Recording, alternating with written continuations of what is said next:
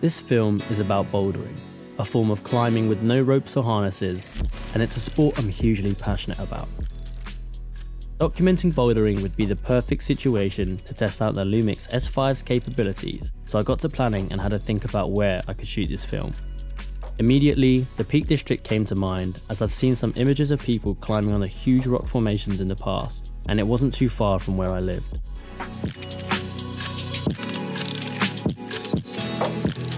Climbing uses a combination of strength, technique, skill, and mindset, and in this film we follow Tom, a climber based in Manchester, and observe as he combines those elements to conquer the climb called Not to Be Taken Away. I shot basically everything in Vlog aside from a few shots, and it was a really interesting way to see how the 10-bit footage held up on a relatively heavy grade, and it didn't disappoint. Adding a lot of contrast, decreasing the shadows and blacks, adding more saturation can tend to break colours up, but the Vlog footage held up well, and I was thoroughly impressed with the grading potential. This was my favourite shot from the shoot. About 95% of the film was shot completely handheld, and the IBIS within the camera performed really well. It was the best out of all the cameras I've ever used, and it made me more confident in shooting smoother footage without a gimbal.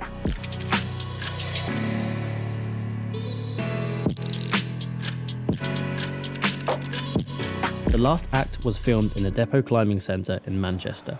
I had planned to show shots of Tom practicing the exact moves of his outdoor climb indoors in a climbing centre. It was an opportunity to test out the low light capabilities of the Lumix S5. The dual native ISO helped massively here, as I could bump it up to the second circuit at ISO 4000, and it felt like I had a completely new sensor. The noise in the shadows reduced even when shooting in Vlog, and I got a clean image from the camera. I didn't use any noise reduction in the final hero video, as I wanted to keep it as close as possible to what the sensor outputted. The film is called Ascend, and I hope it inspires more people to try out the sport of bouldering and climbing.